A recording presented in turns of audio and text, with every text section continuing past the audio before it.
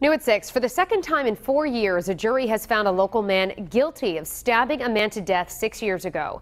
The jury deliberated the fate of 28-year-old Jonathan Keith Niemic for the 3 hours before announcing the verdict. Niemic was then immediately sentenced to life in prison without parole. On October 20th, 2010, Niemic killed Michael Correia in New Bedford.